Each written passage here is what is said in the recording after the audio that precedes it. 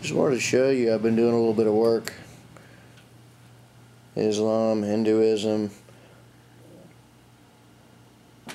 Buddhism, all the major religions. I've actually been doing some research on exactly what they believe. Traditional African religion, one variant of that's Voodoo, you probably heard about, of course. Toaism, that's the biggest Chinese traditional religion. And Confucianism, and there's Judaism, which is actually such a small percentage. It really wasn't worthy of a poster, but of course, since it ties in with Christianity, I was interested in what they believed.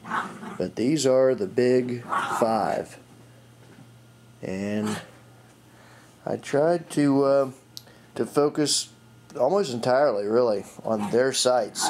Try to stay away from any kind of Christian site that would obviously be tainted towards these religions.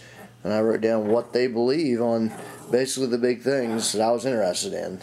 Their theory on creation, their theory on sin and the sin effect of mankind. Of course, what they thought about Jesus.